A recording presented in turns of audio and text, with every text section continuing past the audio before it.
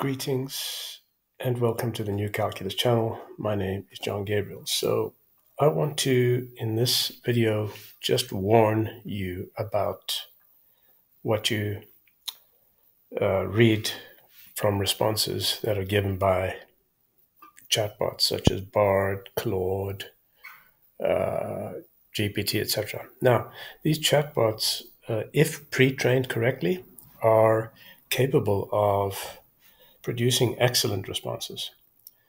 But again, garbage in, garbage out. So if, for example, the pre-training is wrong, as is the case with the new calculus, then, of course, the replies are going to be nothing but a bunch of drivel. So, for example, if you say, explain the new calculus to me, any of the chatbots will respond in a similar way to what you see here. It says, the new calculus is a proposed alternative to traditional calculus developed by me.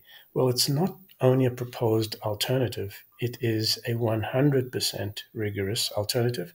And get this, it includes advanced features that are not possible using the flawed mainstream definitions of derivative, integral, and even the basic mathematical concepts such as number, arithmetic, etc. Okay, so yes, the new calculus does reject incorrect concepts such as limits, infinitesimals, and infinity.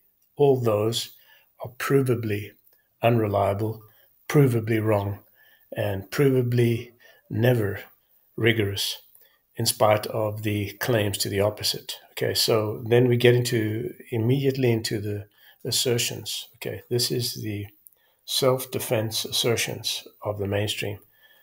So it says, instead of limits, Gabriel proposes a method involving finite differences and algebraic manipulation. That's not even true, by the way. It's not even true at all. Redefinition of derivatives. Well, I mean, I don't use limits. I reject limits, but it's got nothing to do with finite differences and algebraic manipulation. It's got to do with 100% geometry. So redefinition of derivatives. Derivatives are defined without using limits, focusing on a difference quotient. No, derivatives are defined using geometry. And by the way, notice it says nothing about integrals. So it seems to not even know that there is a new calculus integral definition, which is based on the very same definition that the derivative is based on, which in turn is based on the mean value theorem, which, by the way, they think is correct. But somehow my new calculus is not correct. How can that be? Think about that, people. Okay, think about that. So my new calculus is based on the mean value theorem. Okay, everything, the derivative and the integral. So by saying what they do, and this is not just Bart speaking, it's them, by saying that it's wrong, what they're effectively saying is that the heart of calculus, which is the mean value theorem, this guy here, they're rejecting, they're saying this is wrong. So how can they say on one hand that they accept the mean value theorem and that the new calculus is wrong? Cannot be, right? I mean, you can't have something black and not black, or true and not true. Okay, it's like saying true and not true. I mean, that's the kind of gibberish and garbage that they basically are advocating. That's not possible. You cannot say these things and think of them as anything but assertions. The mainstream has never produced any proof whatsoever that the new calculus has flaws in its, for example, lack of rigor. It's 100% rigorous. The irony is, that the irony is lost on them, that the new calculus is rigorous and their mainstream calculus is not, And so, and of course, the next thing is that not only is the new calculus able to deal with all the calculus problems that you've ever thought of, better than your mainstream calculus, but it's far more advanced. It contains more advanced theorems, more advanced concepts that you cannot use with your flawed definitions. You cannot use for example, the mainstream derivative definition in the Gabriel polynomial. It will fail because the Gabriel polynomial is an advanced concept that was built on Newton's ideas. In other words, the interpolation polynomial.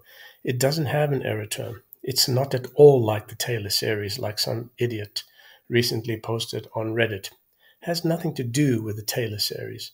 Okay, it's based on Newton's interpolation polynomial, and you cannot use it unless you use the new calculus definition.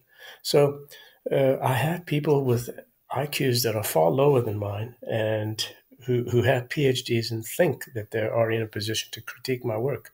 So that's very unfortunate, and it's very sad because one of the great benefits of the new calculus is that it's not only 100% rigorous, but that it's easier to learn, and in the long term enables one to develop a rock-solid foundation that is independent of assertions, independent of ill-formed concepts such as infinity, infinitesimals, and the rest of that rot. Okay, so, and of course, this lack of peer review is a joke. I mean, who's going to review my work if they're not on my level? It's like telling somebody living in Newton's days who comes up with the same excuse that nobody reviewed Newton's work. Who was going to review Archimedes? Who was going to review Newton? He didn't have peers. They couldn't review his work, just like the morons in mainstream mathematics academia cannot review my work because they're simply not up to it. They do not have either the intellectual capability or from the standpoint of knowledge, they do not have sufficient knowledge. They're actually cranks because every time they are refuted, okay, they reject the proof that I give them. Okay, they reject it even in the face of overwhelming evidence. So there is proof for everything in the new calculus.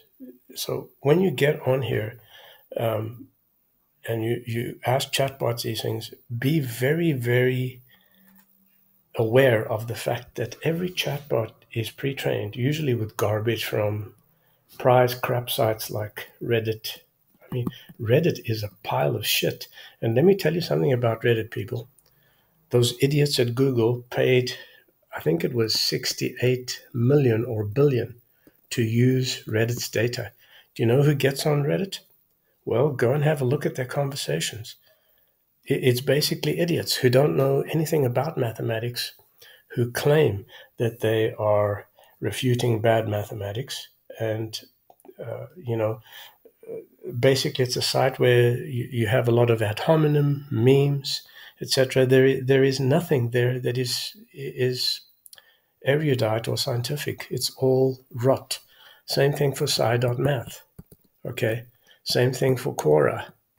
You can't go to those sites and just simply believe what you read because it's written by people who have never listened to what I've told them, but have rejected everything on the basis that I have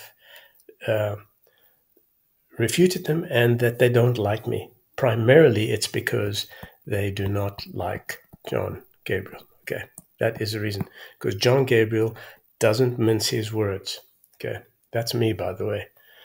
I tell them exactly what kind of fools they are, and they hate that. And they shouldn't. But there's nothing worse to a mainstream academic than being corrected. It's anathema to them. You can't correct them because stupid cannot be fixed.